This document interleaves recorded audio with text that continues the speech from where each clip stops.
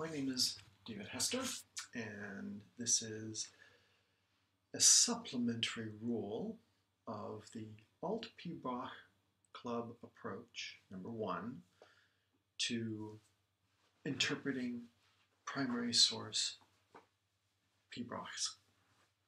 As you remember, 5 rules that we've outlined so far is get back to the primary sources, to play genres and allow tempos to be as variant as the genres require, and to eliminate cadences and allow Krahanen to be informed by the dominant musical structure of the song behind the score, and reintroduce the structure of the Urlar refrain to improve your interpretive ability when it comes to performing the variations on the themes that these cycles of motions represent.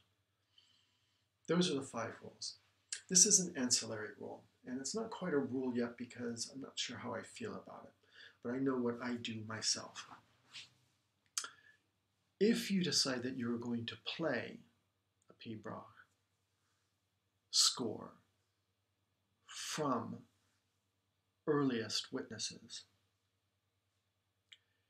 it's probably best and musically challenging and very interesting for you as a performer, good for you as a performer, to respect the Teraloth and Krunloth and any other movement that you see as it's written. Learn to play them.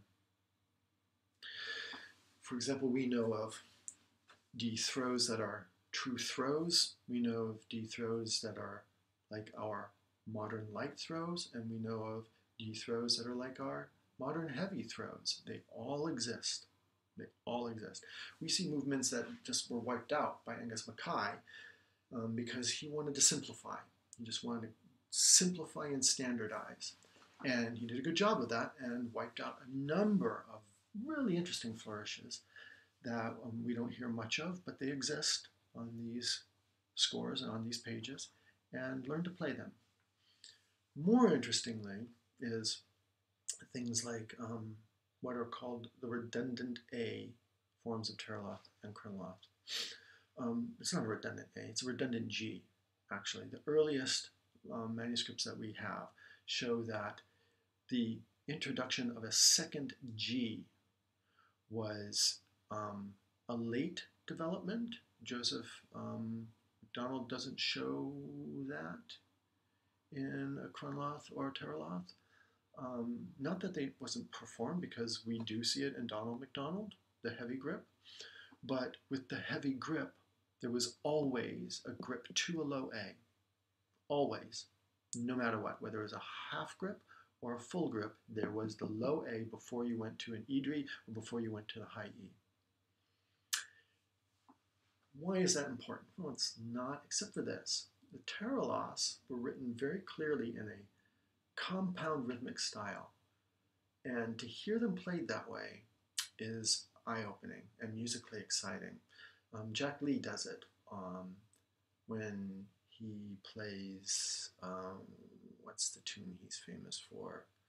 They play dum dum dum dum dum dum dee,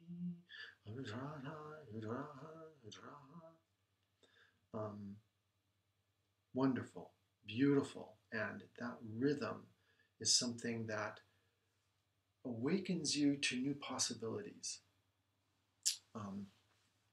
with respect to what a Teraloth could sound like, and a Teraloth cycle of motions could sound like, and offsets often the common time rhythm of like a shul when it's played as a compound time movement.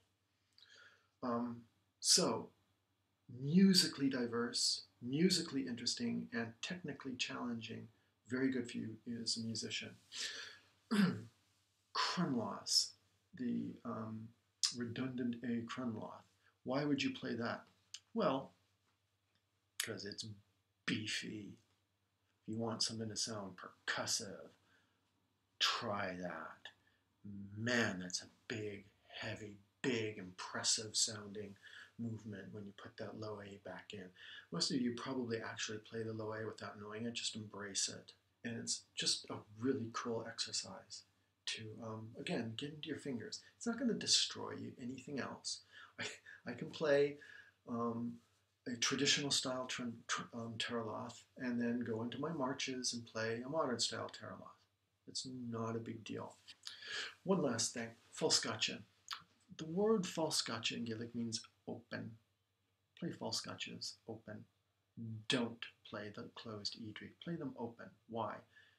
The melody comes through. The arpeggio of an open falscaccia allows the melody to come through. And it is musically more interesting and compelling when you do it. It's less percussive and more musical. So that's kind of quasi-rule 6. It's hard, but you can do it. And as a musician, you will appreciate the challenges and the opportunities that these early styles represent for you.